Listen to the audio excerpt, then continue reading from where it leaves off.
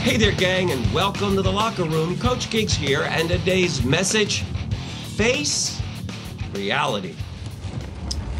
You know, what is reality? Reality is what is in front of you. Reality is you see the results on the scoreboard, that's reality. Someone's upset with you, that's reality. We got to face reality. We can't ignore it, and we can't sweep problems under the carpet.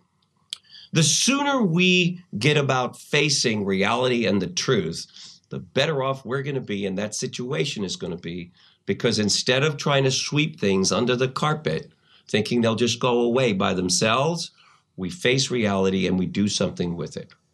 You know, I remember reading a long time ago about how our government had been burying toxic waste in various parts of the country, and they buried it so deep that they believed that by burying it that deep, that this toxic waste would now disappear. Well, fast forward the reel. Many years later now, decades later, scientists and environmentalists are finding that all that toxic waste that we buried is coming up. Not good. That's life. When we bury everything and we don't face the truth, like that toxic waste, eventually it will come up. And when it comes up, it's even more nastier than it was when the problem was first created. So the moral of this story is simple. Face reality. Face the truth as quickly as possible. Second, get about coming up with better solutions and ideas. Here's where your inner circle comes in. Tap into that inner circle and you'll get some valuable ideas and thoughts about it.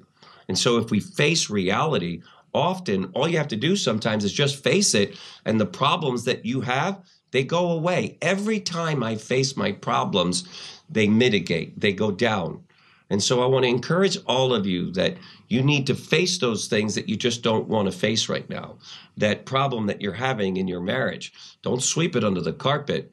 If you can't talk about it together, you'd better go to a counselor and a therapist who can help you guys sort it out. Jen and I are blending our families, and as all of you might expect, it's easy. I mean, it's a piece of cake.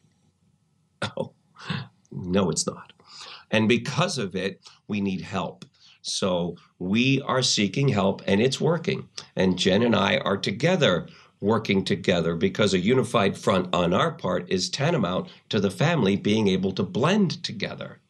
And so face reality, face the truth, do something about it, seek professional help if you need to. Because when you do this, gang, then the world is going to be a much better place, because you exemplify and demonstrate the power of facing the truth, reality, and doing something with it. That's my message today, gang. I hope you enjoyed it. We'll see you in tomorrow's broadcast. Bye-bye.